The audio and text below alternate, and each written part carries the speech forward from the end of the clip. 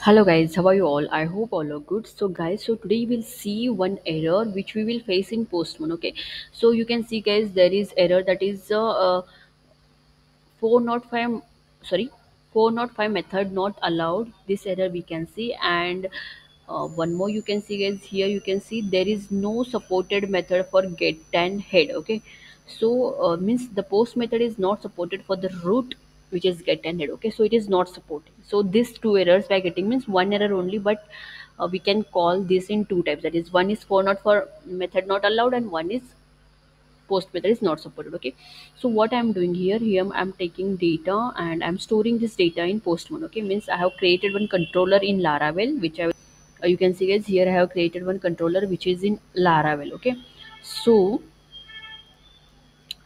it is in Laravel, and what I'm doing, I'm taking this data and I'm storing this data in my database, which I will show you. So you can see guys, this is my database which is in Piskai. So in Piskai I'm storing my data. Okay, so okay, fine.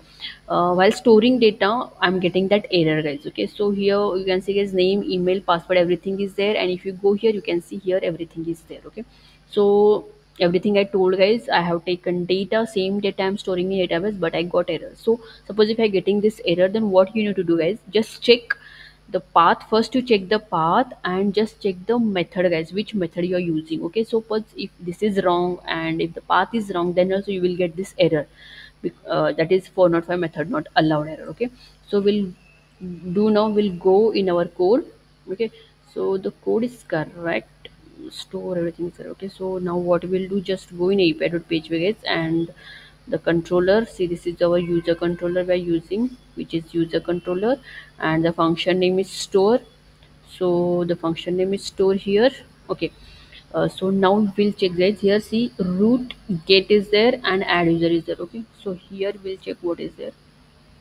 Okay guys, you can see guys, here it is post, and here we are using it. Sometime what will happen guys, we will do the copy paste of root, right, from here to there. That time we'll take here get, and there we'll take post, and for that also it will happen. Okay, so if you're storing the data in database, here should be post. Okay, it is post, so it is correct. Now we'll check post is correct guys. So let me check guys what will happen now. Sorry, not root, means method is correct, which is post. Okay, post. Now we'll check the root guys. So here it is add user. Okay guys, you can see guys, there it is add user, and here it is add. Okay, here it is add. So what we will do, we'll change here add, and here we are taken add user. This will happen guys, so we need to take care of these all things. Okay, and suppose if you got error also, you can see guys, this video it will get solved. Okay, now what we will do, we'll change these all the things. Okay, fine, यही डालते हैं. Means this only we will add guys right now. Then here is address, which I will put here. Fine. Then next I will try to store the data in database. Let me check guys what will happen. You can see guys, now the data is stored successfully, and what was error we are getting guys, that is solved guys. User has been created successfully.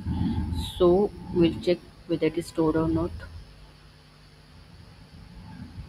You can see guys, data is stored. Okay, so like this you can solve guys, if you are getting 4 not for method not allowed, you can solve this problem by using this video. Okay, and if you have any question guys, then please comment in comment box boys, I will answer to all questions. Okay, and if you are liking my videos, then like, share, subscribe to my channel. Thank you so much guys, keep supporting it.